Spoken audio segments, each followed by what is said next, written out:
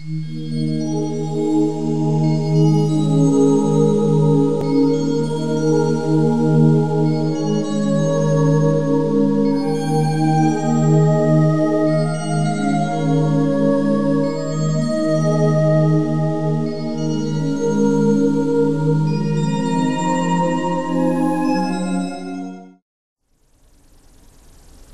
my friends, this is Wolfgang with the Healing Circle and Tools for Ascension.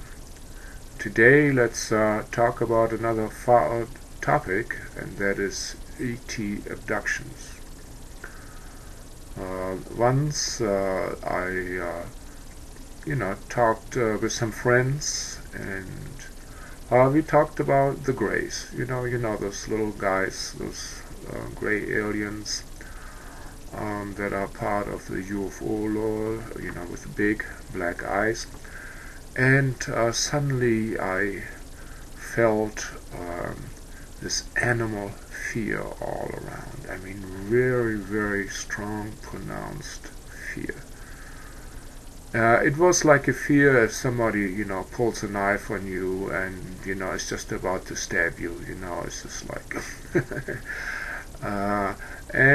so I of course I checked that out, and I found the person that was having that fear, and I told her that most likely she had been abducted by Grace. That would explain that fear. Otherwise where should it come from? And so she agreed to a regression, and so I put her under, through a hypnotic regression, through basically a guided meditation. And then suddenly I noticed how my mind got scrambled. I could not think clearly anymore. And I meditated at that time about 3-4 hours a day, and this does not happen to me. So I realized that somebody, and I actually saw those little guys, they were trying to prevent me to find out what was going on, and I don't like that. So that's an infringement on my free will. I have free access to this information, and that person has every right to know what was going on, with her, especially when there was so much fear involved. So, I started a nice mantra that invokes the wrathful aspect of a Hindu god. Actually it is a wrathful aspect of God that protects the innocent. And so, I was like halfway through the mantra, and boy, my mind got scrambled again, and I have done this mantra for so many years, about a decade. So I started over again, and this time I only got through a quarter of a mantra, and then I started again, and I just got through a couple of words, and then I had it. I just, pronounced the name of the deity, and poof, I was through there. It's they got scared, so they backed off. And this my friend, she became aware of being lifted into this room by this little Grace, and she could not move. And then very cold and mechanically, they inserted some tubes into her navel, and as far as I remember, there was no anesthesia, and it was quite painful, and she was full of fear. I mean, it is kind of like a lab animal that is being dissected without having applied any anesthesia. And so yeah, basically she was treated like an animal, and then brought back into her bed from which she had been abducted. And so we just worked on releasing that fear that was definitely doing some damage with her. And Well, this reminded me of when I was a little child. I wasn't even going to school, I thought, the way we humans treat animals, worse than slaves. We eat them, we do all kinds of, really bad things with them, and we justify this by just being smarter than they are, and that's all justification. Well, some people even, quote the Bible that we are supposed to rule the earth, but I never imagined that it would be in this way. So, and I thought, I hope that there are not beings that are smarter than us and, treat us like we treat the animals. And, well, actually, in this case, these greys were treating us like animals. But I'm not actually just, let's say, putting judgment on the whole race here. That is never correct, I have found. And I actually had another experience with that race. And many years ago, there was this Roswell anniversary, and MTV decided to make a video about that.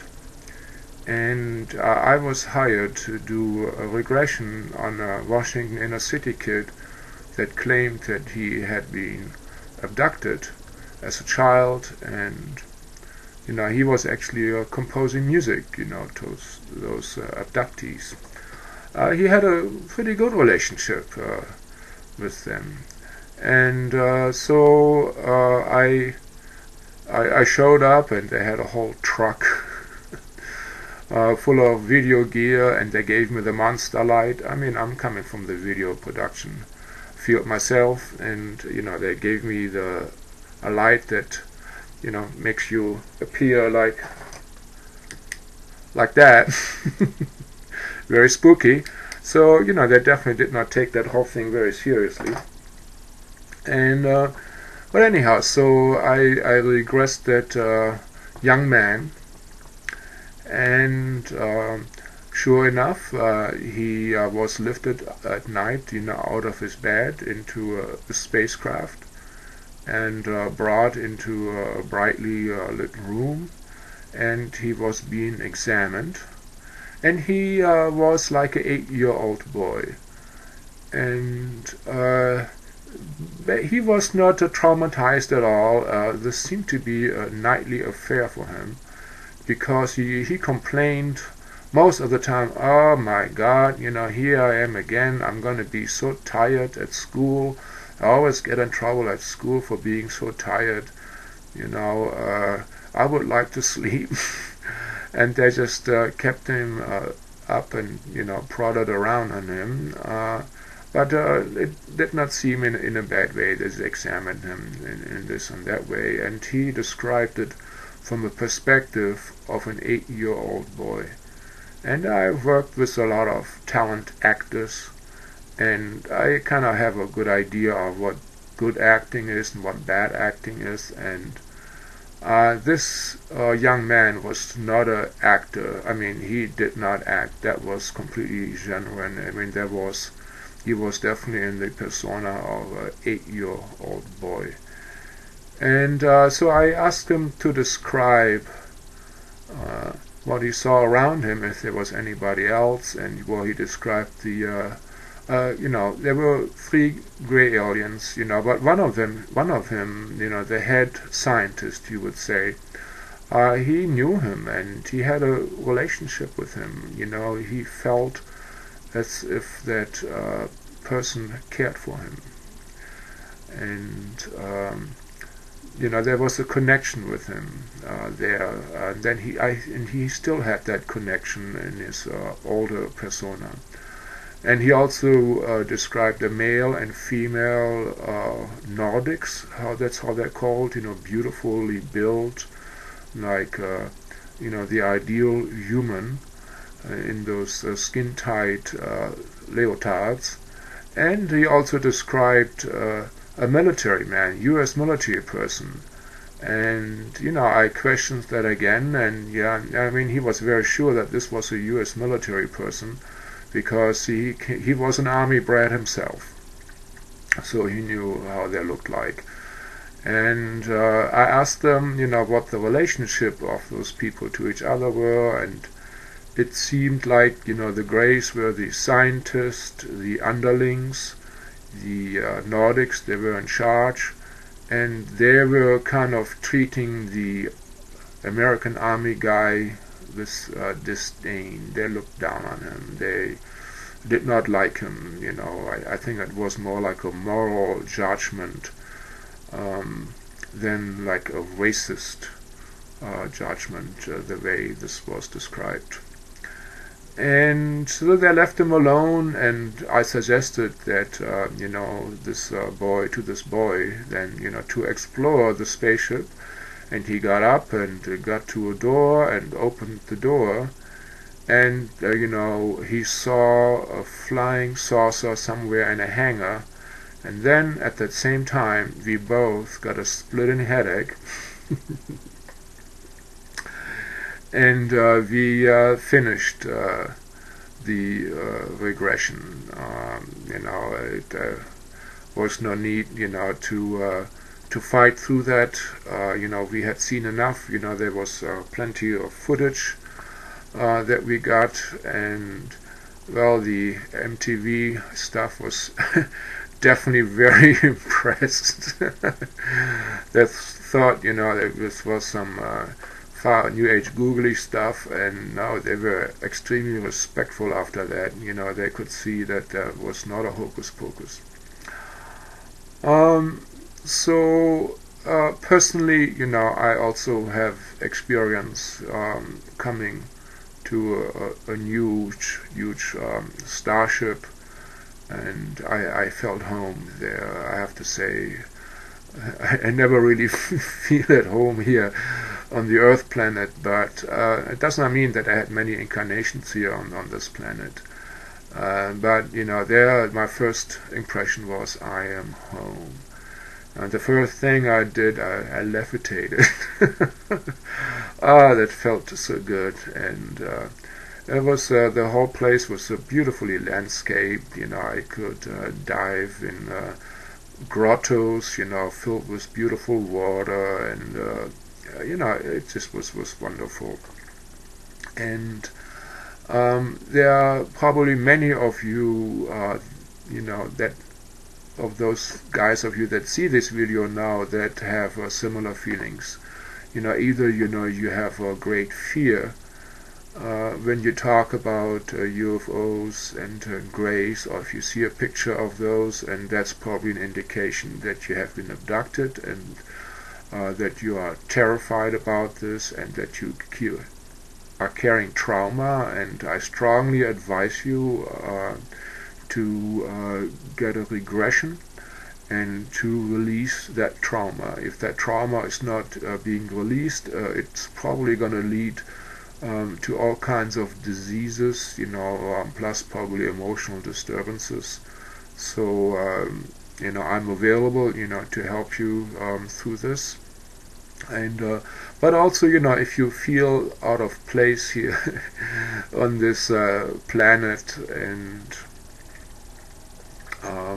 you have a feeling that you are like a starseed, or you're really into sci-fi, and that's pretty much the only thing that you like in literature, there are all kinds of indications that you are not from this planet, and it would also be very, very interesting for you, to find out about your origins. And that is another reason to have a regression with me, and we can find out what your mission is. Maybe we can activate you for your mission. You can get mission briefings, and we hook you up with your star people, with the culture that you come from, and establish certain communications protocols, how to get in contact with them, how to work maybe your chakras, or to do certain types of meditations, or certain types of symbols pop into your mind, or your right leg tingles whenever they want to talk to you. all kinds of protocols can be established, and you will you will know what is going on, and you will know about your mission, not just having some vague feelings.